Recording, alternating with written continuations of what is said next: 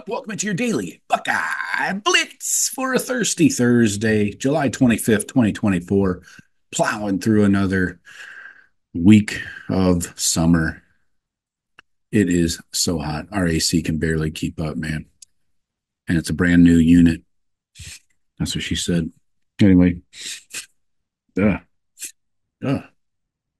We got hit with some Saharan dust last weekend. The entire state of Florida did. So nose has been a little itchy lately. That stuff actually can be part of what causes hurricanes, FYI.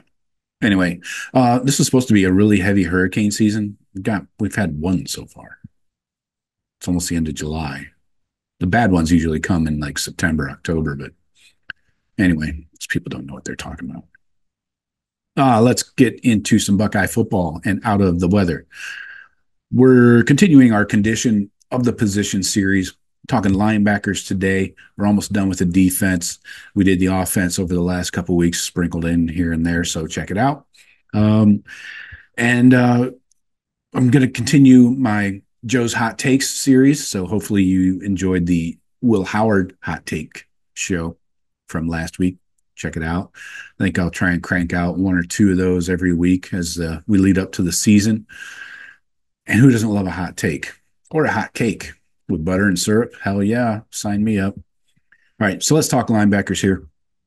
We're going to talk about going into 2024 and then after 2024, 25, and so on. So on the roster, you got Cody Simon going into his last year. Court Williams magically has 2 more years. Must be due to all the injuries in COVID season, but not sure what we can expect from Court. CJ Hicks, 2 seasons. Sonny Styles, 2 seasons. Gabe Powers, 3. Arvell Reese, 3. Peyton Pierce and Garrett Stover, both 4 seasons. They are the true freshmen in this 2024 class. Now, returning production with Tommy and Steele both gone off to the NFL. Only 30% of the tackles are coming back. 55.6% of TFLs, 0 sacks are returning. But these numbers do not include Sonny's stats as a safety last year. He played safety all of 2023. He had 53 tackles, 4.5 TFLs, 2 sacks at safety. So we're going to talk some recruiting at the end, but so far we got Riley Pettijohn, Tarvis Alford, and Eli Lee signed up for the 2025 class. Very strong class for first-year guy, Laurinaitis. So looking at 2024, for 2 seasons, the linebacker snaps were dominated by Tommy Eichenberg and Steele Chambers. Now, they accounted for 77% of the snaps in 2022 and 2023. So that means nobody else got on the field, really. They're both off to the NFL. So the Buckeye linebacker room is going to go through a major change in the middle of the defense. Luckily, the position does have some experience. Cody Simon is back for his 5th season. He had his best year of his career last year. He had more snaps as both a rotational linebacker and a part-time starter for Eichenberg when he was injured. Simon was Ohio State's best linebacker in 2023, according to the PFF grades. He ranked 22nd among 186 power conference linebackers who had more than 300 snaps. With Simon in the middle, the Buckeyes have at least one reliable and experienced linebacker. The question is, who lines up next to him, right? So it's time for 3rd-year linebacker CJ Hicks to take on a meaningful role.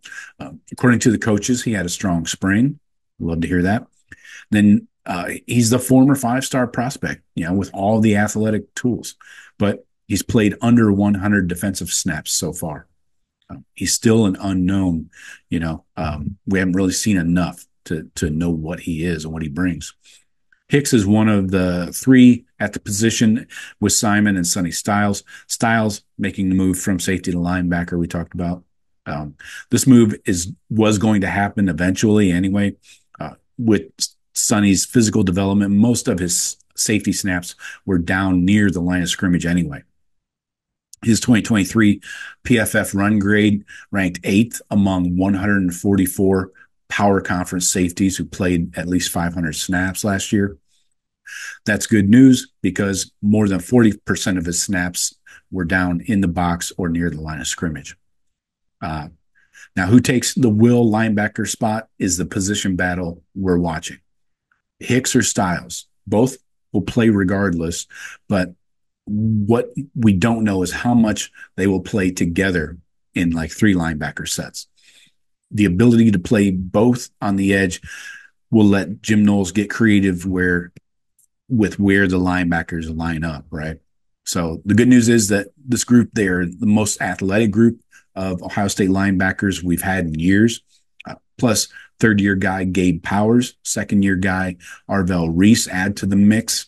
Reese could be a pass rush threat, so we could use him as possible an edge rusher or mix him in if they're going to run the jack position. Who knows? How will first-year full-time position coach James Laurinaitis manage his personnel is a big question, too.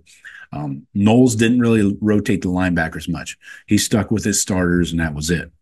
Laurinaitis said he wants to play 4 or more if they can handle the workload. Now, looking beyond 2024, Hicks and Styles are your highest level athletes. So there's a chance both are good enough in their first years as starters that they can leave for the NFL after 2024. It's possible, small chance, but it's there. How that plays out will help us determine long-term how this room looks and the depth. So assume most likely they'll return for 2025 season. That gives OSU 2 strong starting options at linebacker.